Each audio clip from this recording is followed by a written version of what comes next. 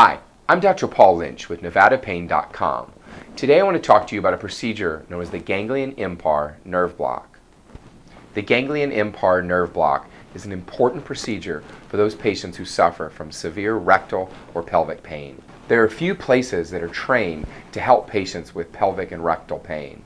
Before the procedure, an IV line is started so that the patient can relax as needed. Fluoroscopy, a real-time X-ray machine, is used in order to assure proper placement of the needle.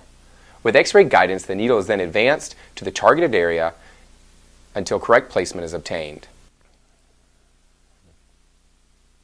After the needle position is confirmed, a small mixture of numbing medicine and sometimes a steroid medication is slowly injected along each of the targeted nerves.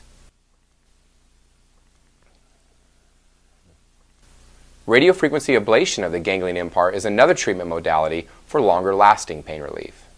This procedure generally takes less than 15 minutes. After the procedure, patients should obtain pain relief in the first few hours after the injection. For more information about the ganglion impar nerve block or pelvic and rectal pain and how we can help, go to our website at NevadaPain.com. We change lives here.